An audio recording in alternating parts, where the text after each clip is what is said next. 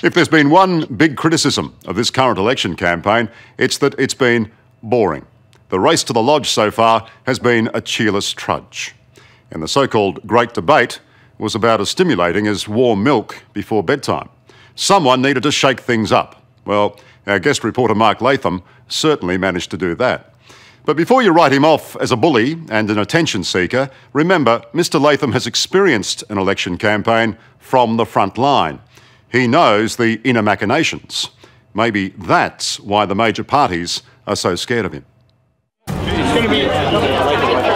I want to say something. Hang on. Julia, hello, long time no see. It's hard not to get caught up in the shenanigans of a federal election. Now, Tony, long time no see. It is a long time now, mate. Are you brave enough to shake my hand? Especially when Tony Abbott I'm glad to hear it. No worries, you won't end mate. up in hospital. But and Julia Gillard's every move is so closely watched. could I just ask you why the Labor Party's made a complaint about me working for Channel 9? I don't know anything about that, Mark. If you want to work for Channel 9, that's a matter for you. Much has been made of my meeting with the Prime Minister. And mostly, I've been portrayed as the villain. There's no business like show business, like no But what annoys the Labor Party is that I've upset the carefully stage-managed event they wanted this election to be. everything the traffic will allow. Nowhere could you get that happy feeling. This campaign has had all the tricks of the politician's trade. I'm pretty funny, aren't I? Just ask those little babies who've been kissed and cuddled by middle-aged strangers at fake campaign events. This is James, and although he's very young, he can see through the spin and he's going to vote Liberal. Oh, really? There's one important thing missing from this election campaign, and that's substance. The problem is politics is no longer about policy, no longer about making Australia a better place. It's about power, gaining it, and then keeping it at all costs. Now, I'm not the most popular bloke around here, but take it from me. I've seen it from the inside, I know what I'm talking about, and at the end of this story, I'll even tell you how I'm voting on Saturday. For those who don't remember, I was a Labor MP for 11 years, including 14 months as the Leader of the Opposition. There they are, a conga line of suckholes on the Conservative side of Australian politics. How are you, Mark? Good. How are you? I'm very well. In 2004, I fought and lost an election against John Howard. After that, I left Canberra disillusioned and disappointed with the antics of the party machine. Well, I've decided to resign both as Labor leader and member for Werriwa. Sadly, there's even more reason to be disappointed today. There's a lot of hot air, but not a lot of real good promises. Do you think it's got worse compared to past election campaigns? Yeah, definitely. This is the worst ever. Yeah. Circus.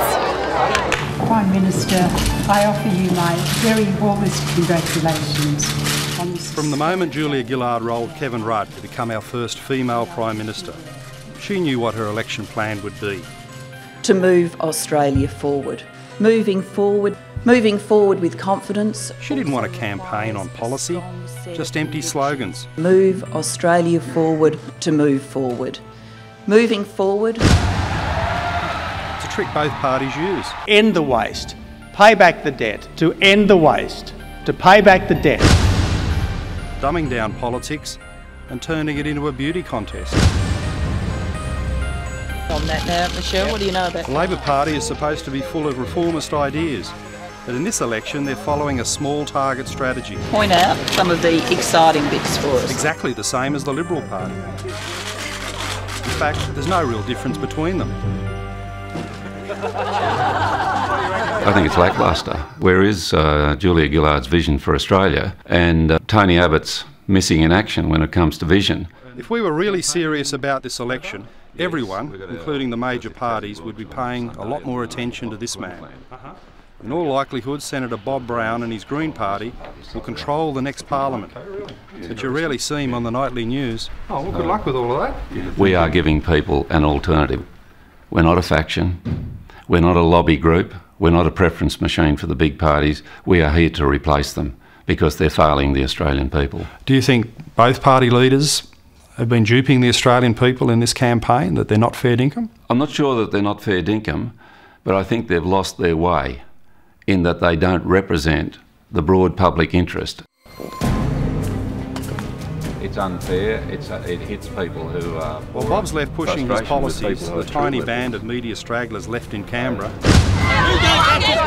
Out on the hustings, the big two are followed by an army of reporters and photographers. They want to stay connected to the work. Well, we have press conferences of 40 minutes or so, and I'm not sure if we've got a straight answer yet to anything. Well, there you are. Sure, there's a daily announcement or two, but much more important is the photo opportunity. Whoops! Off my shoe. Oh, thank you. You know this?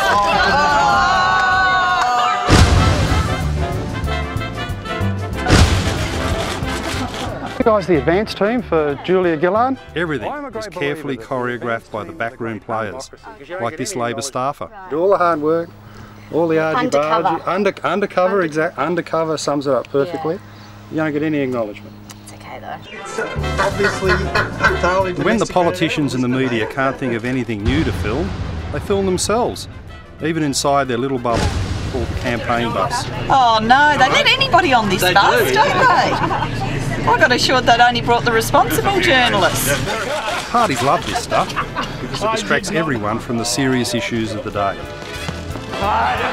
But to me, it shows how the media have become political prisoners, easily manipulated by the party machines. Take last weekend, for example. This is one of the really big campaign events. It's the first face-to-face meeting between Julia Gillard and Kevin Rudd. We tried to get into this building to film it. We weren't allowed. In fact, the Labor Party has just picked a couple of cameras to do the filming. Most of the media have been excluded, and certainly the Australian public have been excluded from this meeting behind closed doors. This is not real campaigning. This is not the real Julia Gillard. It's a sham. On to the question of what happens with Cairns Base Hospital. Inside, Gillard and former leader turned leaker Rudd tried to be friends, while outside the journalists were driven to the other side of town. So much of modern politics is a performance, Hollywood-style acting, but this one didn't work. Where were you guys? That's the question I'd like to ask. What do you make of that? No, my turn. You've asked some questions. My turn now. What did you think of the fact that... I thought it was absolutely ludicrous, ridiculous. And where were you physically at the time? We were at Scarborough, down the road there. So you were trapped? Yeah, it's a really sort of strange evolution of the way campaigns are run. Would you describe it as real campaigning? No, I don't think it is. A real campaign is at least making yourself open to the possibility that a real person might come up and talk to you. After the Rudd meeting, Gillard was reunited with the media pack, so that a new set of happy, completely contrived photo opportunities could continue. Oh yes, I was in Cairns just a few days ago.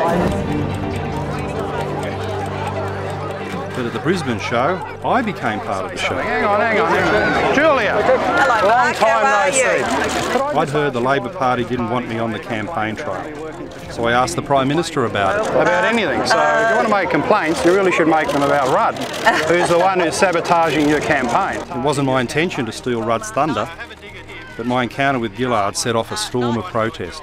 Nice to see you, and I hope you enjoy your life as a journalist now. I've always thought the role of the reporter was to ask the questions on the spot, but the politicians these days, they never answer them. So the media have to look elsewhere for the news, through sensationalism and beat-ups. There was an ugly incident yesterday with Julia Gillard. Back in his TV studio, Laurie Oakes led the charge of sanctimonious journalists. He's not a journalist. He's still full of bile and settling old scores. Most of my critics weren't even there, but it didn't stop their second-hand commentary. This is what I call absentee journalism. On Sky News, I tried to put my side of the story. When you saw the front page the next day that calls it the handshake from hell, when you see the reaction, what did you think? Did you regret it? Because, I mean, the Prime Minister seemed frankly offended by it in the end. Well, that's a nonsense. That's an absolute nonsense. The media, they're desperate for a front page headline. Sensationalism, see me there, so they fit me into the story they think's going to happen, irrespective of what actually does happen. I didn't swear at her, I didn't raise my voice. The physicality of it was all on her side. And, you know, she gave me an answer that, true to form, was a non-answer. Of course, this election is not just defined by the squabbles in the Labor Party. The Liberals have to convince Australia its candidate is up to the job. And that involves spin that'd make Warney proud. Tony Abbott's only ever believed in three things: God, the monarchy and work choices. Now he's got a campaign launch without the third one. He's not being fair dinkum. Did you ever expect to come to a Liberal launch where they were supporting paid parental leave but not industrial relations reform? Well, I knew that it was always going to be a soft spot because the unions will rip into us at any, they'll run a scare campaign on anything. So I thought obviously you have to tread carefully. So. G'day, how you going? A few days after the party's campaign launch in Brisbane, I caught up with Tony Abbott in Western Sydney. Now Tony, long time no see. It is a long time now, mate. Are you brave enough to shake my hand? I'm happy to shake your hand, mate. You seemed happier to see me than the Prime Minister. No You worries, won't end mate. up in hospital, but I was even prepared to take a question without notice. I was encouraged at the start of the campaign when you and your spokesperson Scott Morrison said that you'd be slashing the migration program. But then it's turned out that you've just got the same target as the Gillard government. What about a real policy, a fair dinkum policy that gets the level of migration back to where it was, 100,000? Well, what is the Gillard government's target? That's the point. I think it's very important for her to say what her number is. Well, I think people in Western Sydney, you're the alternative Prime Minister, they want you to set a number and I've have said a policy. 170,000 is the maximum.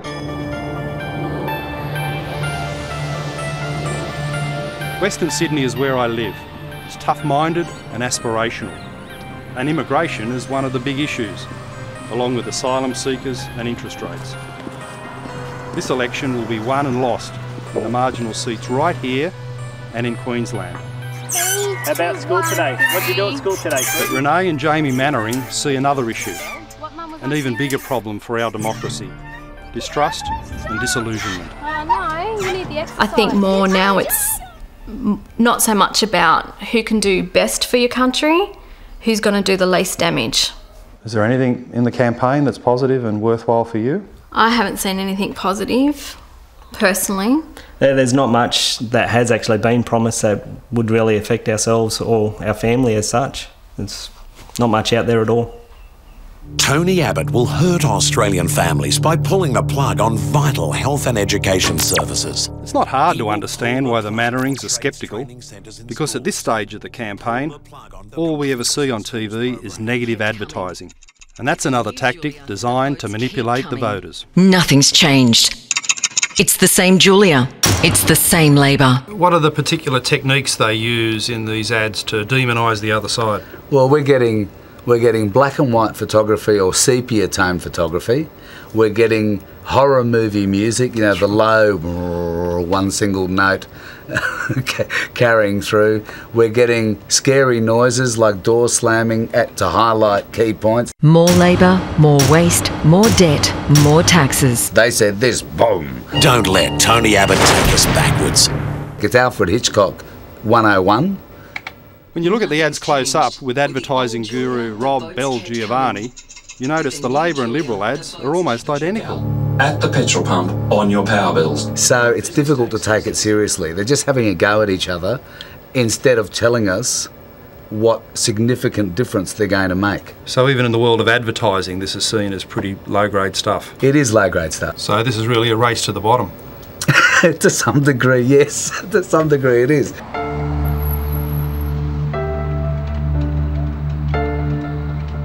Labor and Liberal think playing it safe is the only way to achieve electoral success. Follow the focus groups and never say what you really believe in. And then it struck me. There was a politician only a few years back who did speak a mind and had the courage of her convictions. Not everyone, including me, agreed, but so many Australians did. Hi Pauline. Hello Mark. Nice to meet you. Yes. Very nice indeed. Cheers. So, yes, I never thought I'd be in the same room as Pauline Hanson, let alone interviewing her. But I've got to say, it's been an unusual week. So Pauline, you were the most famous redhead in Australian politics. What do you think of the new one? Well, on behalf of the Australian people, I'm asking for a please explain. Why is Julia Gillard leading the Labor Party into this election as Prime Minister and not Kevin Rudd? So do you see Gillard as a backstabber? I don't like her and I don't trust her. That's fair enough. Do you think Tony Abbott is any better? I will never forgive or forget what Tony Abbott did to me. He organised the slush fund against me, which saw my imprisonment. In this election campaign, do you see much difference between Labor and Liberal? It's become a popularity contest. They're not out there amongst the public and talking to the public. They need to wake up to themselves.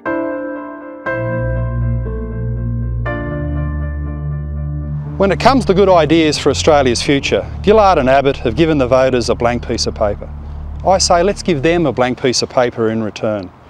They say voting's compulsory in Australia, but it's not compulsory to fill out the ballot paper. You can put it straight into the ballot box, totally blank. That's what I'll be doing on Saturday, and I urge you to do the same. It's the ultimate protest vote. Hello, I'm Amelia Adams. Thanks for watching 60 Minutes Australia. Subscribe to our channel now for our brand new stories and exclusive clips every week. And don't miss out on our extra minute segments and full episodes of 60 Minutes on 9now.com.au and the 9Now app.